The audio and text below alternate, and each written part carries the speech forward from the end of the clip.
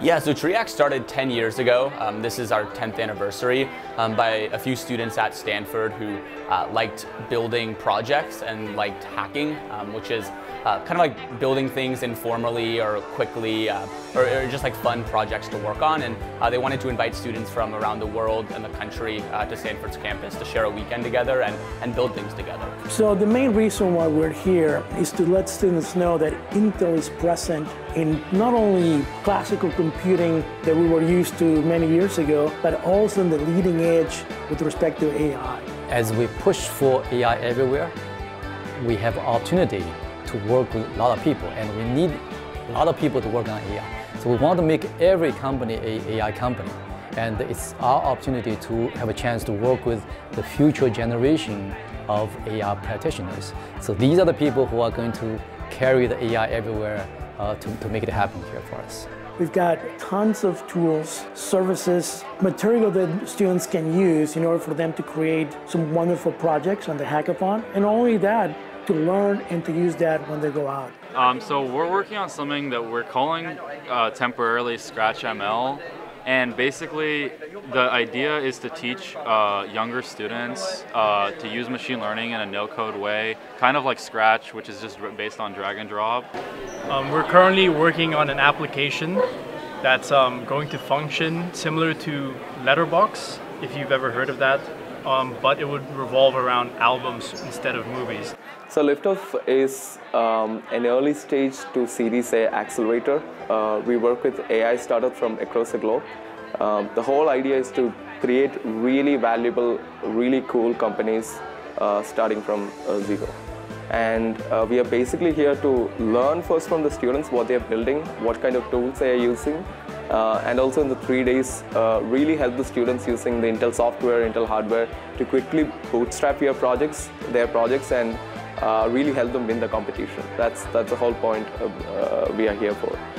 We bring our software and hardware to this kind of events so that students are familiar, and these students would join the workforce or create a startup maybe in a year, 2 years from now. So they understand the technologies really well, and these are the best places. It's better than a class to go to a hackathon and work with students to familiarize with these kind of technologies. So I'm working on using the Intel Developer Cloud to fine-tune Stable Diffusion for generating synthetic medical images. So currently working on chest x-rays. Yeah, so the tool we're focusing on, it's in the space of education technology, and specifically what it targets is kind of the learning gap that a lot of students, especially in younger grades 4 through 8, face right now. We often get students coming to us and asking like, oh, when am I going to use this in the real world, or how is this like applicable? And I think that events like hackathons are a really great opportunity for students to take the things that they're learning in the classroom and put them into practice. So to get that firsthand experience of taking ideas that they have and trying to take those first steps and like making those ideas into a reality. So we are making an app for people who suffer from memory loss, and we are helping them to associate words with visual objects. We got inspired by ongoing research.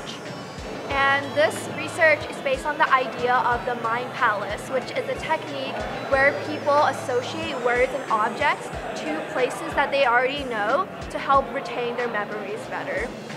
Yeah, so what we're really looking to do is take this psychology research and intersect it with what we know with computer science to create an application that helps people who are suffering from memory loss. We're looking to make a mesh network using something called LoRa, which is a hardware standard that allows you to very efficiently send data over long ranges. It's called NeoCity, and basically if you think of the Matrix, right, the whole concept of having a simulated world, I'm trying to create that kind of experience where there's multiple AI agents that essentially believe that they're in real life. So I'm gonna try to give them like routines, personalities, relationships, try to have them interact with each other. And then I'm gonna throw in a character named Neo, and he's gonna go around and he's going to basically be trying to convince the other AI agents that they're not in a real world. Yeah, we have Red Bull, we have Celsius, we have coffee coming soon downstairs. And yeah, we have so much caffeine here. Prediction Guard is helping enterprise companies overcome some of the barriers that they're facing in adopting this latest wave of large language model technology, specifically running an LLM platform and their applications in a secure and private environment. And we're doing that in Intel's developer cloud on the Gaudi 2 machines, and we found these to be very performant. They're also cost effective, and so we've been able to serve our customers well in hosting our platform on Gaudi 2s in Intel developer cloud. And we're joining this hackathon because we're providing the platform to all the students here to get quick access to really performant, state-of-the-art large language models for their applications. And I'm also using the Intel Developer Cloud to build a neural chat. It's like a custom chat bot using the chatbot APIs provided by Intel. A lot of the projects this weekend are using the Intel Developer Cloud and the free credits there. You know, cloud computing is everything, and especially with the big focus on AI, being able to train and run these models very quickly is important. And the expertise that Intel has brought with their workshops has just been fantastic. And then Intel has really sort of solved the problem of like, I have so much stuff, I have like a really data intensive training process. How do I put it all in one place and train it before the deadline for the hackathon?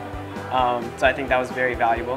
They could really do something that's impactful within a short period of time, and I find that really cool and really meaningful to me. Coming to these events really inspire me.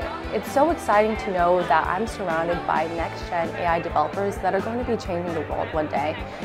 We have an opportunity to impact their journey here. And in doing so, we have an opportunity to impact the future of technology.